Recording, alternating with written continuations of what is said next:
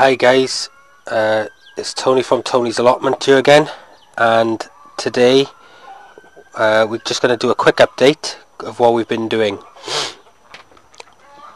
As you can see, this plot is now clear of everything. The sheds have been moved, they've just been put on the side for the moment, which is going to allow us to build them. I just need to build a platform here with the wooden pallets that are over there. We've got a meeting on Sunday, and all this rubbish that you can see up here is all going to be moved, because obviously that's on the plots next to mine and people are just dumping it, so they're going to be told that's going to be moved off their plots. I've had to put a few drainage ditches in, as you can see, and now all the water's drained off, so this plot is now ready to go. We can work on it now. If I come out, you'll see that I've put in a path right up here from where I come onto the plot, which is going to help cut down the weeds and things like that around the beds. Here, excuse the sunlight, we've got one of the sheds that are piled up, and this one here is a little bit rotten, but we're going to use the timber off that to repair any rotten parts on this one. Okay, so we're coming up the path now, and as you can see, all the beds are now dug over. There's compost added and things like that, so we'll have a little wander around. This bed here, we've started preparing this for carrots and parsnips, and it's a good friable soil. This is the stuff that's come out of those used tomato bags. It's really nice. Granted, all the nutrients won't be in there, however the the soil itself will be perfect for just for carrots and parsnips. They don't need a huge amount of nutrients. We are going to be moving the strawberries from these beds, and along the bottom down there by the wheelbarrow is going to be like a tiered bed, and the strawberries are going to go in that. So up here, this is the old bean cane. We've got compost sat on top of that, which has got to be dug in. Sorry, it's horse manure. Again, all of these beds now have been stripped out. We've got to lay slabs now around the rest of these. There's some onions growing there and here. This area has been churned over a little bit and all the compost added. Now, I don't know if you'll see this, but we've had to empty the compost bins because this is the new compost we got started, and that one is full as well, so we had to empty one of the bins.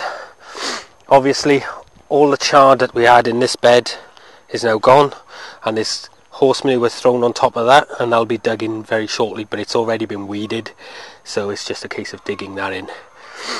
Again, likewise with that bed, it's been dug over ready for more horse manure, but we need to get some more done. This bed's also been dug over, and there's horse manure dumped on top, and again that'll be dug in shortly, likewise with that one up there. Here where the peas were,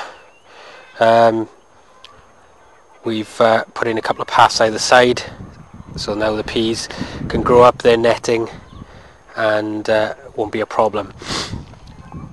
Likewise with the bean section here, again it's all compost, all horse manure dug in here, and again we've put a path either side of it just to make life a little easier for us as we go, and eventually when we can find it, we will put paths right around these plots, but later on I'm going to give you the dimensions for the plot. But again, look, another path, horse manure all over this bed. This is going to possibly be our gourd bed. We haven't decided yet whether it's going to be this one or this one. That one at the moment's got all sorts of timber and stuff like that dumped in there, and the windows and stuff have moved because of the sheds are in the place, but it's not a major issue at the moment. We're still only on the sort of 19th of February, so it's not a problem. We obviously got the polytunnel there. Still haven't done anything with that at the moment, for the simple reason being is I want to get in there and get stuff done, but I need to get this plot up here turned over and flattened out, so that we can get the spuds in and start building the new polytunnel. So this is the plot at the moment. We've done a fair bit of work since you were last year. Like I said, all the beds have been turned over. There's paths in certain areas. The rest of it for this year will be bark chip again, as and when we get more slabs. We've still got a load here, but we want some of them for in the polytunnel. I've marked off the plot. We've taken all the rubbish off it, and all that's gone down the tip. As you can see, it's everything's gone now. So that's, it's a bit dark because of the sun, but you can see just how big this plot is. And I'm going to put the dimensions on. I'll add a little sort of text or something along here to give you the full dimensions of the plot as it stands now. But again, you know, we're going to have another shed here, which is going to be that one down there, and give you some sort of idea. Corner to corner, it's a fair old size plot. It's a treble plot. These dirty people over here, I'm going to point them out because I think it's absolutely disgusting, keep dumping nappies in nappy sacks over here. And I'm going to show you, I've cleaned them all off this plot, but we should get environmental health up to see them because it's absolutely ridiculous living in the plot is behind the council estate.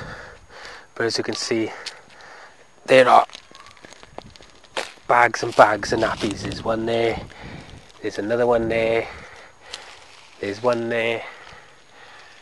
They're even hanging on my plot here. They're even hanging full of shit off the fence and stuff like that, and I think it's absolutely disgusting. So I think a call to environmental health is required, because we have children that come up here, and it's not on that they're throwing feces in bags and stuff over the plot. So those are the type of things we have to deal with here. But all being said and done, the plots are now starting to look good. You know, it's now starting to look ready.